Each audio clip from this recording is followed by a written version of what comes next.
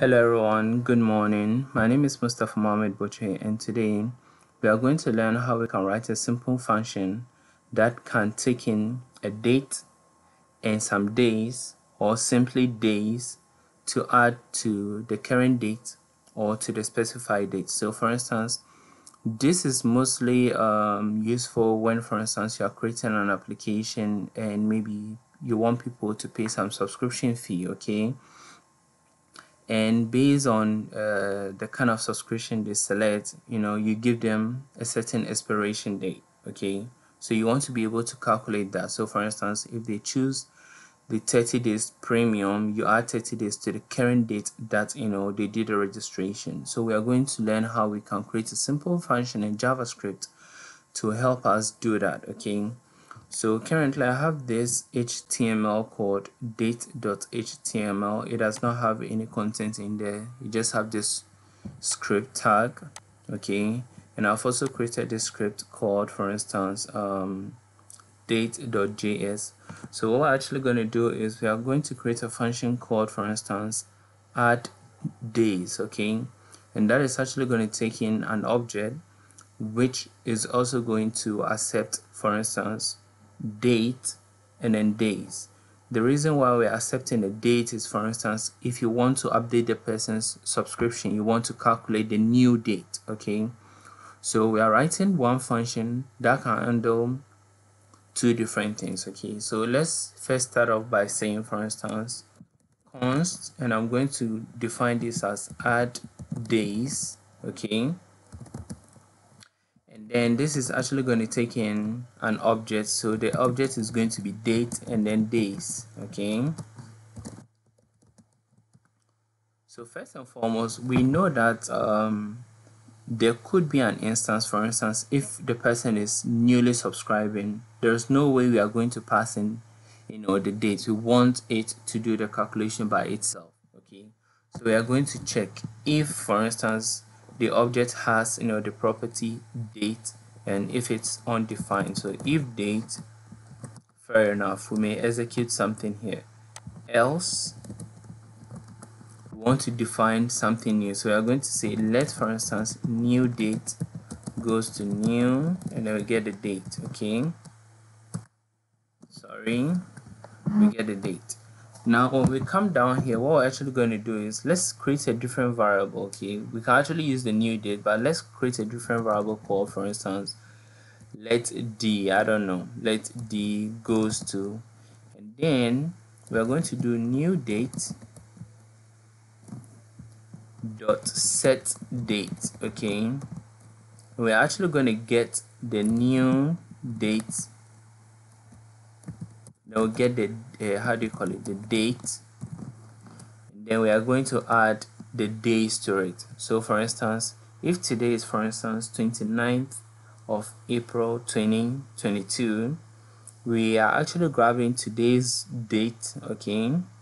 And then we want to add the number of days we want to add to it. So maybe 5 days from now, maybe 7 days from now, or let's say 30 days from now. Okay, so that is what this is actually doing. And then when we are done, what we actually want to do is we want to return the new date. So for instance, return new date, and I'll pass in the d, as simple as this.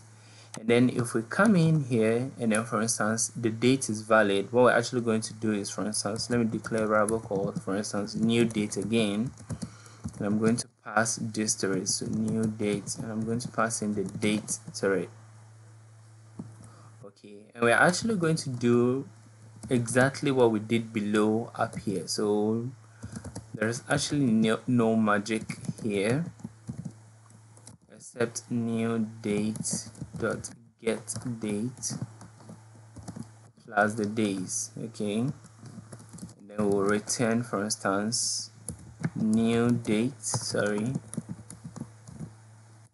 then we'll pass in the d right over there. So now when we come down here, we can actually, let me do two things. We can actually call this function, which is add days, okay? And then we can choose to just pass, for instance, the days. So for instance, this is going to go to 30, so 30 days from now, okay? And I'm actually going to call this function one more time, and I'm actually going to pass in a date. Okay, so for instance, instead of today's date, I'm actually going to pass in, let's say, February. Okay, so 7th February. So that's going to be 02/07, that's 7th February 2022. Okay, so let's say 14 days from that date is going to be what? Okay, 14 days from 7th February is going to be what? And this is all that you need to do. Okay, so this may actually go, for instance, no, this may actually go when there is new subscription slash registration. Okay, so you can use this particular date like this, you can call this particular function like this when there is a new subscription or registration to your website. Okay, and then for instance, if you want to update the person's subscription, so when you want to update subscription slash registration date,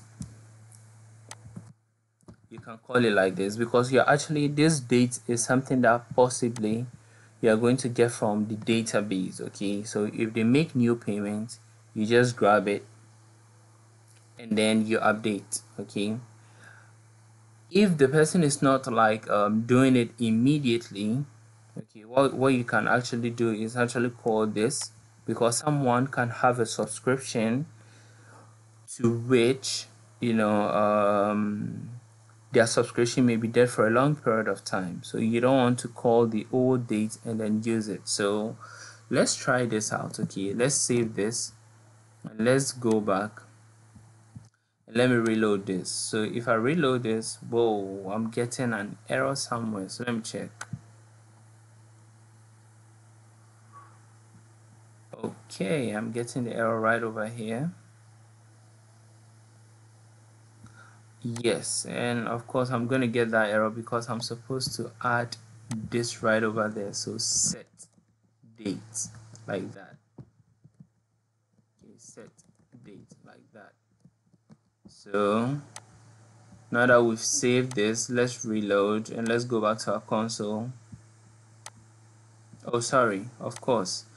So what this is actually doing is it's actually returning, it's not console login. So what I'm going to do here is, for instance, let me console log directly. Okay, so let's say just console log, and then let's pass the entire of this in there, and over here too let's console log. So console log the return statement from that particular function. So let's reload, and there you go. So you see, today's date is what?